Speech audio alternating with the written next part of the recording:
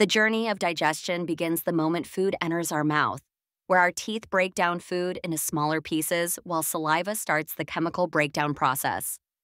Specialized enzymes in our saliva begin breaking down carbohydrates, while our tongue forms food into a bolus for swallowing.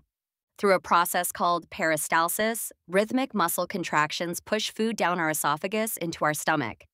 In the stomach, powerful acids and enzymes continue breaking down food while muscular contractions churn everything into a substance called chyme. The small intestine, lined with millions of tiny finger-like projections called villi, absorbs most of our nutrients into the bloodstream. Specialized cells in the intestinal walls transport different nutrients, proteins, carbohydrates, fats, vitamins, and minerals, into our blood vessels. The liver and pancreas release crucial enzymes that help break down fats and proteins, making them small enough to be absorbed. In the large intestine, water is absorbed back into the body while beneficial bacteria help break down any remaining nutrients. This incredible process transforms the food we eat into the essential nutrients our body needs to survive and thrive.